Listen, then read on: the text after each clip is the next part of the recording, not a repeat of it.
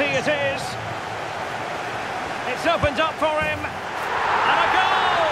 Not wasting much time today. They strike first.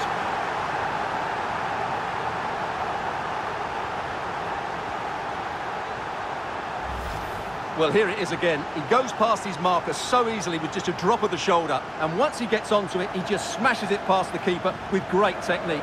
What an emphatic finish that is.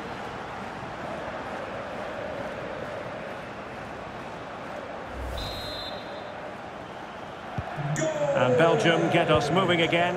A quick reply required after the disappointment of conceding. He's in with a chance. And he's made it a brace for himself. The defender's just unable to stay with him. And he's having a field day. Well, let's take another look. And you have to say, the defending is so poor. That's far too easy. The keeper had no chance there.